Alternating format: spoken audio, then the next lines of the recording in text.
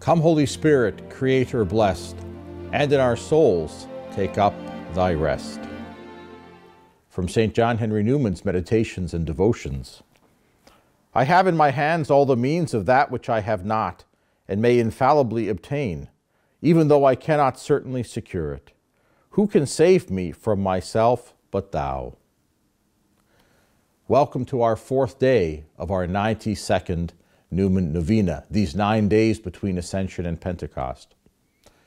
St. John Henry Newman asks a critical question. Who can save me from myself? Why do we have to be saved from ourselves?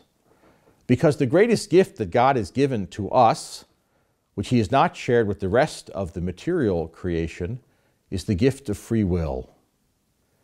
We are free, we can choose.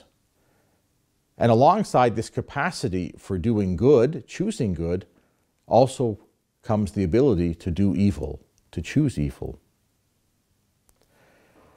Whoever has a means to choose the good might choose evil. We have the capacity for good, but are prone to choosing evil.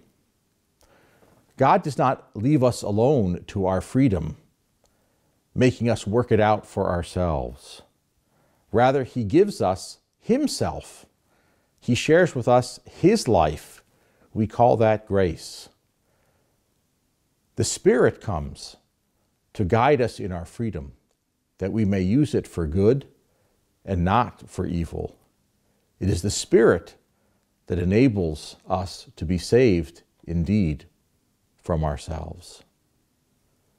Come, Holy Spirit, fill the hearts of your faithful, enkindle in them the fire of your love. Send forth your Spirit, and they shall be created, and thou shalt renew the face of the earth.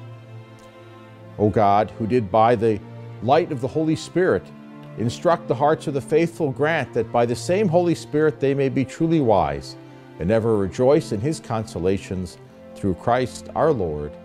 Amen.